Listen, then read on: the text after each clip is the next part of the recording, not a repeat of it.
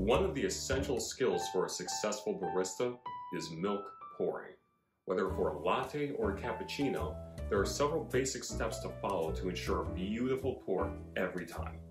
Let's get started. The first step after steaming the milk is called grooming. This involves tapping the pitcher on the counter to remove any bubbles.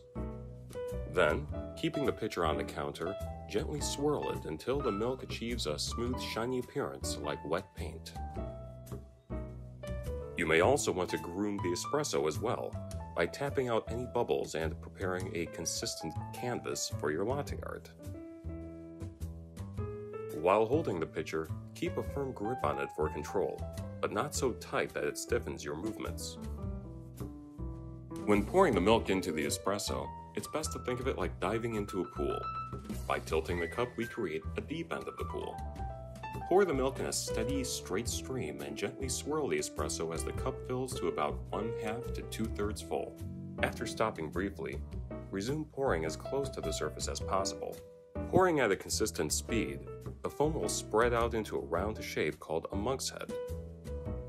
When the cup is full, finish with a slight flick to create the trademark dimple.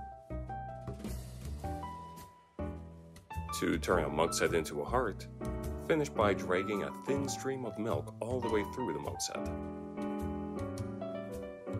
Finally, because cappuccino milk is foamier and less dense than latte foam, you will need to pour it higher and faster to achieve the same effect.